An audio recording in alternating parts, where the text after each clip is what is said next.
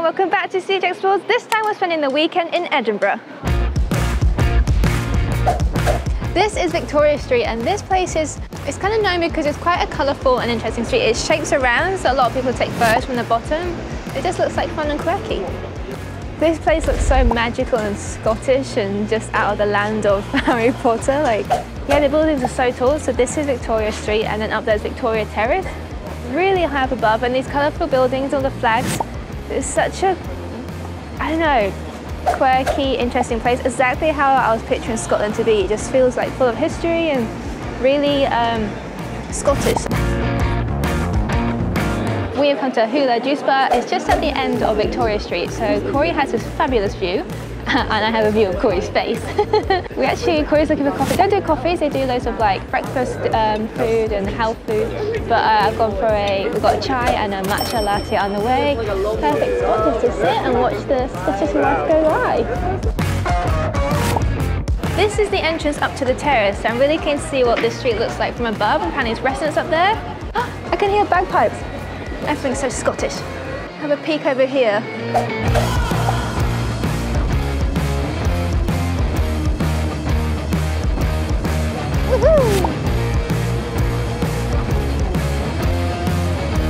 We're up near the castle and the weather is doing a little 180 on us. It's starting to rain a little bit now. And we have some time to kill actually before we go on our castle tour. We can't get in there until 12:30 to 1:30. We have taken shelter in the Castle Arms now and I've gone for a local lager. This is an Innocent Gun while we wait till we can go in the castle. The rain has stopped, very up and down weather, but now we're heading our way to the castle. It's located very central in the city, so you can walk to it from all the main streets, the main attraction area. Okay, we've got our tickets for the castle. There's like an automated machine where you scan your barcode and put your name in. It was sold out, so make sure you book your tickets in advance. We did it I think about a week ago, and you can choose a time slot to enter, but yeah, today was completely sold out, so do these online. And if you've got English Heritage Passes, you get half price. So windy. Thankfully the castle stayed open. But yeah, I think Glasgow Castle was closed today, I saw.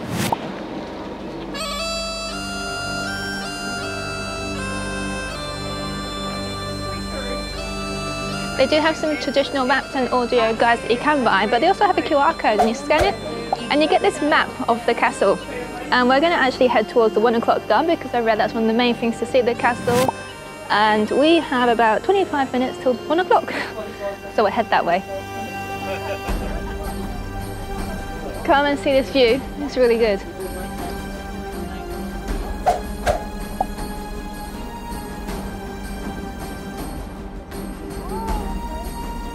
Wait for the 1 o'clock gun. Let's check the time. 5:02. I have no idea what it is. I think it's just like a gun shot. But we'll wait and check it out. Bit of excitement. There's a crowd forming.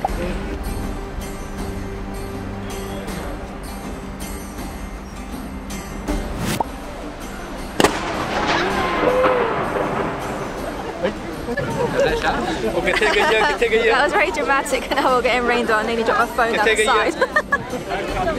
That was very exciting. The whole crowd was completely silent. Then as soon as the gun was fired, it went and dropped everything. And yeah, the heavens have just opened. Actually, I think it's stopping a little bit. It just seems to be very on and off today. I think we're going to go find some shelter because there's actually like houses up here. It's not just a castle. It's like a village. It's a private residence.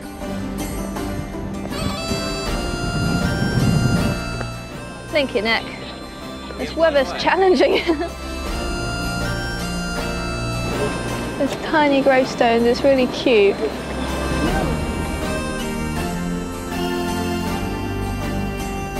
This is Mons Meg. It is the largest gun ever to be fired on UK soil. It has a 20-inch wide barrel, and look at the cannonballs down there. They are so ridiculous. It was designed to smash castle walls. It's a beast. Look at it.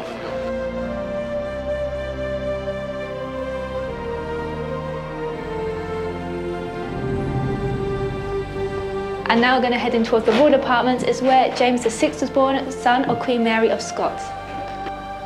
Oh, we've got portraits of all the past King and Queen and all the royal family.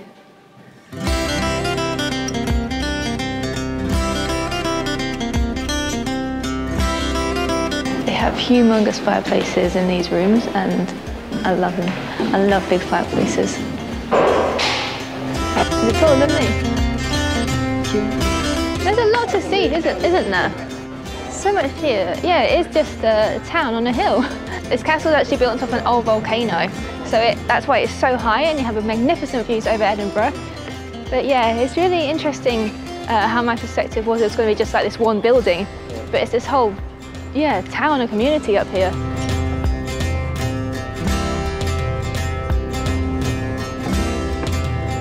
We are on the west panorama now. This is going to be our last stop at Edinburgh Castle.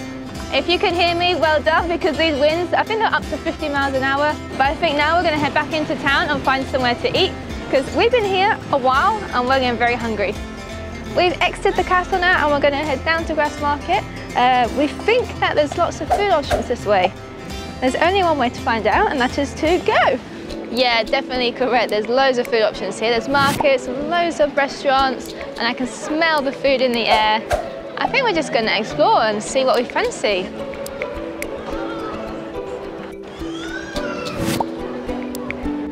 We are taking a little walk now because we're actually diverting from that market area because Corey's found somewhere he wants to eat. But on our way, we're going to go to this viewpoint. It's supposed to have a really nice view of Edinburgh Castle. The view itself is just at the top of the stairs, and as you can see, you can just sit on the steps and take the views in of Edinburgh Castle. It's really lovely.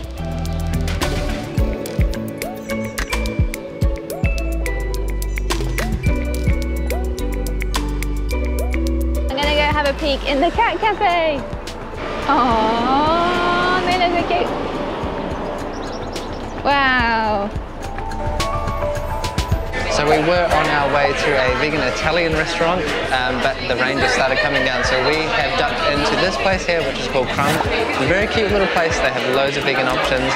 We've both ordered a vegan grilled cheese and a coffee, and we are going to wait for the rain to pass until we do any more exploring.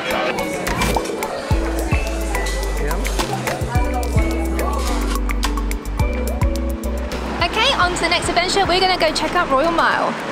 As soon as we came outside, the rain started. But we'll have to go to a cafe to shelter.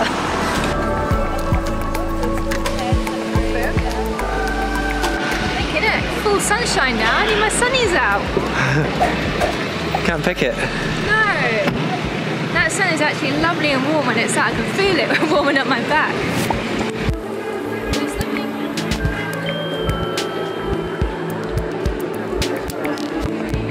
As you may be able to hear, we're on the Royal Mile now, and we are going to go and have a look at St. Giles Cathedral, or Giles Cathedral. Yeah, it's very busy here. This stretch connects us from here all the way up to the castle, so it's a very, very busy thoroughfare. Yeah, a lot of atmosphere here. Saturday afternoon. A lot of people. But here we are at St. Giles Cathedral.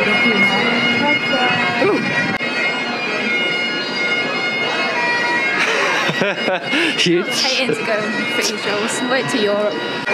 £5 entry by donation. I don't know if you can call it donation if you charge £5 to get in. I don't mind paying for places like Edinburgh Castle, but I know that there's so many cathedrals that I'm going to see in Europe soon on our Europe trip. They're all for free. Yeah. But it looks beautiful from the outside, so we're going to go over there and get a good perspective of it.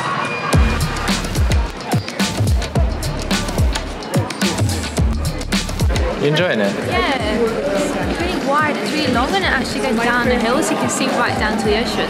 Really? It's really nice, yeah. Oh, it's raining again. Waiting for the rain to stop.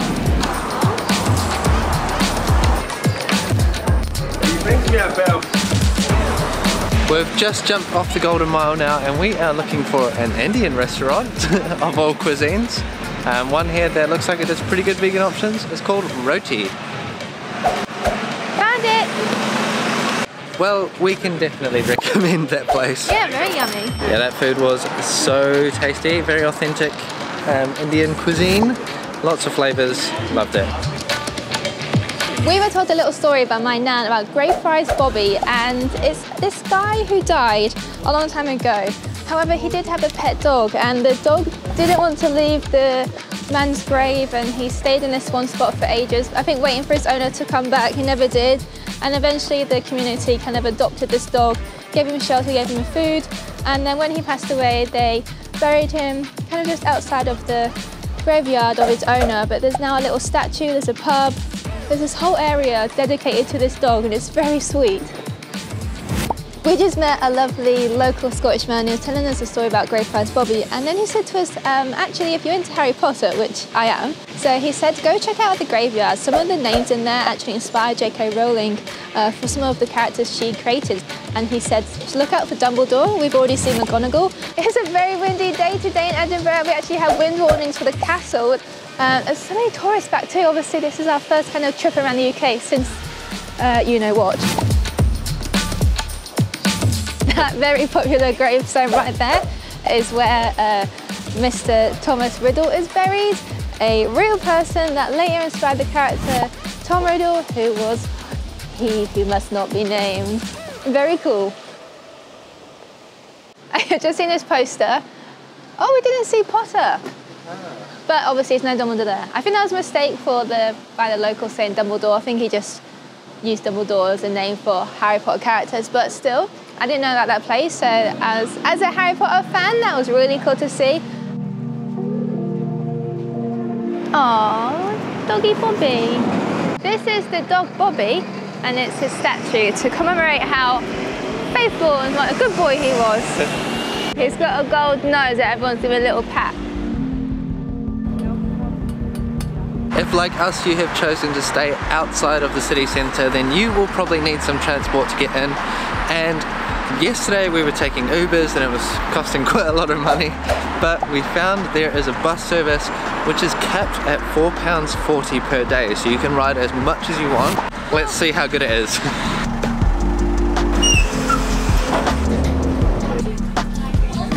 Well, what do you reckon? How's the bus?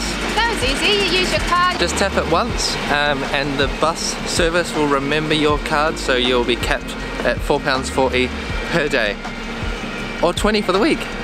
Very good. We are going on a walking tour today, so we're going to do a walking tour in the old town. We're meeting them soon at 11 o'clock, and they're going to take us all around, tell us about the interesting history in Edinburgh's old town. So I'm quite excited because we do like to learn a bit more about places we visit, and this is a really good way. This is a free one, and they usually just ask for a donation at the end. So I need to go find some cash. And this became an English occupation of Scotland. And these nobles who wanted to be king then had to swear allegiance to Edward as overlord, but not everybody would. And at this point, two of Scotland's most ferocious freedom fighters came forward. Because of the number of writers that have come out of this city, so much so that UNESCO in 2004 named Edinburgh its first ever city of literature. This is so interesting. I am loving it. I now want to do a free walking tour in every city we go to.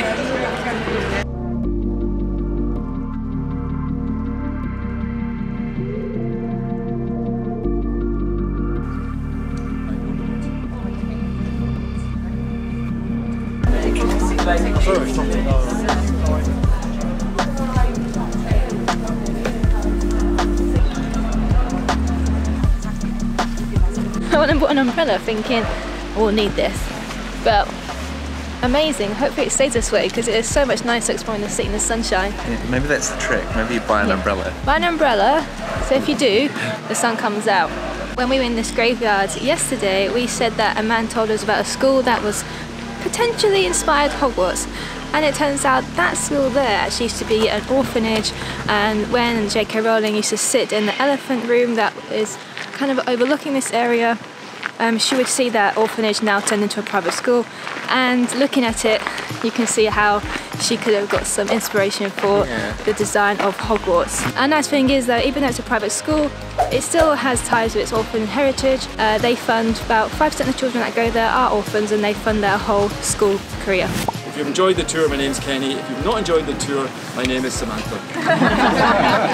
Well, that was a great tour, I think. We learned a lot about the history of Edinburgh.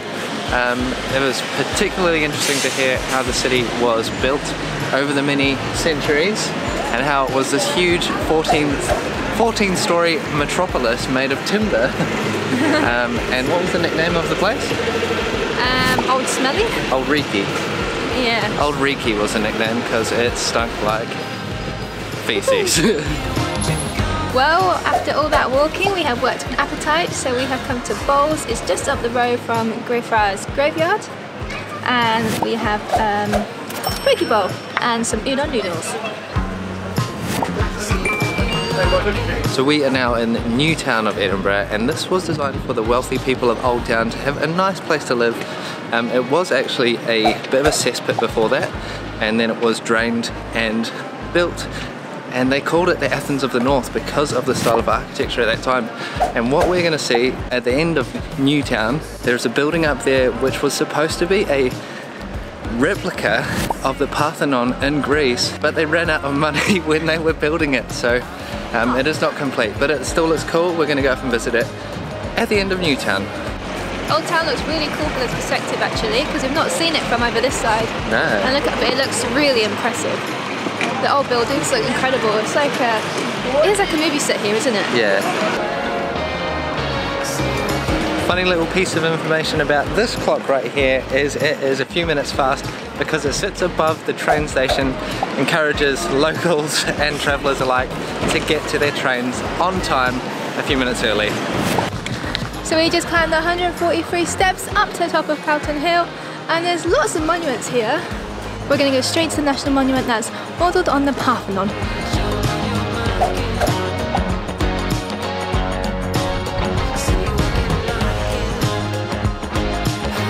I'm in the Parthenon.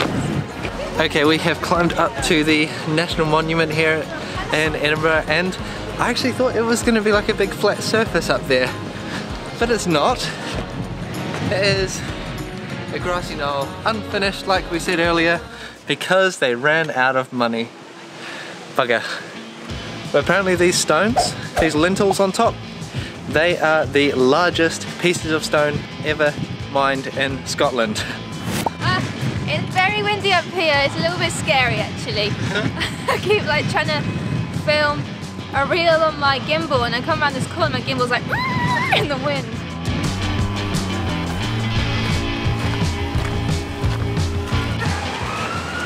Nice view here. Don't get blown away. So from the top of Calton Hill, there is this place called the Collective, and it is free to enter, though there is some fee to go to the toilet. It is £1, probably one of the most expensive toilets I've seen.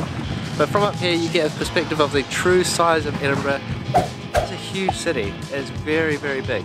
We can see Arthur Sea in the distance, and it looks so epic. We really want to go up here. We're going to try and get up there, I think tomorrow morning after we've checked out, because you can imagine the view you get of Edinburgh from up there. I'm just hoping it's not too windy in the morning, or at least not raining, but lack of wind would be good too.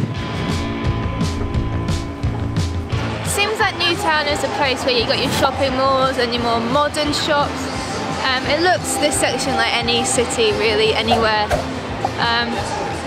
you should probably get your bits and bobs if you need them, but we're gonna venture a little bit away and see what we can find. I know where we're going. Charlotte has requested something warm to drink. Yes. So I've got somewhere in mind.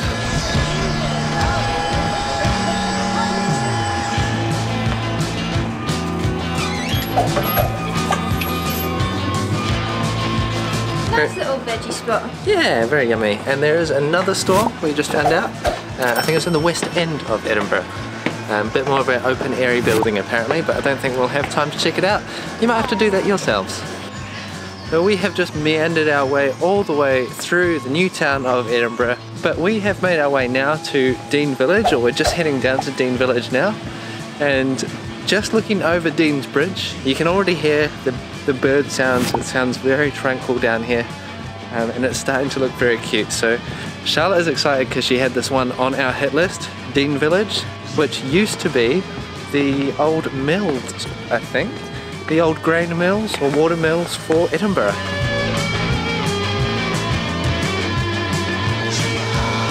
It's so pretty here. I can't believe this is just in Edinburgh City. Like, you think you're just out in the middle of nowhere, like a little country town or little country village. Bridge now. Absolutely beautiful. You can't hear the city at all. You just hear like sounds of nature, the birds, like the stream below. It's definitely one of the more beautiful, like fairy, even like all of Edinburgh is very fairy tale like, but this is definitely like a little enchanted fairy tale village. Then you have like the medieval kind of like fairy tale style Edinburgh. Yeah, there's all the highlights for me.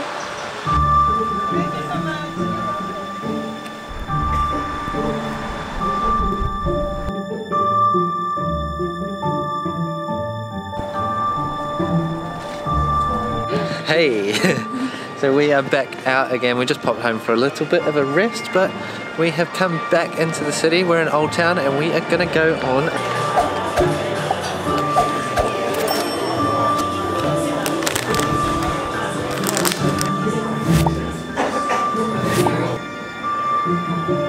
I will be your guide today.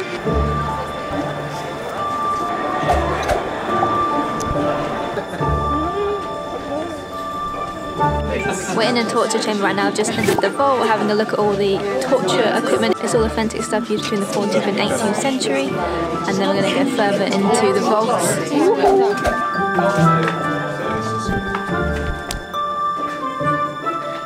Anybody want to take a guess as to what this vault was used for? We survived the underground vault tour. It wasn't the most exciting or most scary tour I've ever been on. In fact, I'm not even sure the stories were real. They didn't feel very real to me. I think it was cool to go underground, but I think to make it more of an experience as a tour, like they created some kind of spooky stories. Like some of them were probably true, had elements of truth, but all of the stories were very much like happened to the guests or happened to the tour guides. There was no like, not many true crime stories. So it was a bit of a pinch of salt for the whole thing. Yeah, but cool to get a little bit of the actual history of the vaults and how they were used as like storage for all the merchants up there, and then they became unusable because of the leaking volcanic stone that they were built out of. Anyway, let's go find some dinner. So we were planning to go to the Italian restaurant for dinner, but they were full. They seemed very popular. It was really cozy in there actually. Would love to have been able to eat there, but no. We have gone to Plan B. Just up the road there is a place where we had takeaway from when we first got here. We know they're good. I just called them. They have space for us, so we're heading there now. We're walking around Bruntsfield and it's a really cool little area. Loads of cafes and little kind of independent stores. Well, this looks delicious. I've got a Nourish bowl and Corey has got a Beyond Burger. I think it's called the Seed Burger, and it's got mushrooms and cheese and some nice hand-cut homemade fries. Yum. Food in my belly. Woo, woo, woo. Right, we have just pulled up in the Dynamic Earth car park and we are getting ready to hike Salisbury Crags. It's near the Holyrood Palace and it gives us a beautiful view over all of Edinburgh. But we can see Salisbury Crags up there. It looks very epic. We can see people standing on top and let's see how long it takes to hike. Salisbury. Come on, Shitzer! We've gone off the main path and we are just gonna go up as much as we can, get those little calves pumping, because the car park we're in is a bit expensive. It wasn't our first choice, but anyway, looks like a short walk, but it's just quite steep. And on this side we can see up to Arthur's Seat. You can see people up there.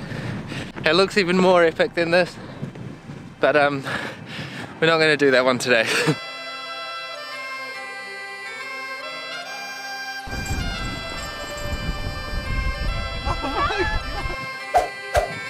It's a bit scary. It's very steep. Alright, are you ready? This is how we get our shots. Alright, go.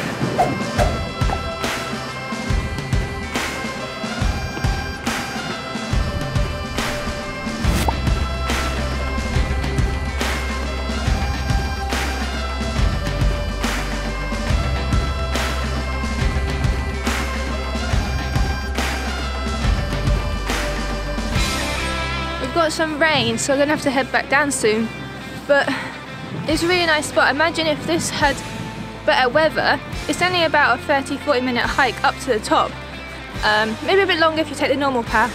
We took a different, shorter path. But it'd be an amazing picnic spot, wouldn't it? Yeah. Come up here with some snacks and a drink. Look at that. Amazing. We're really near the edge.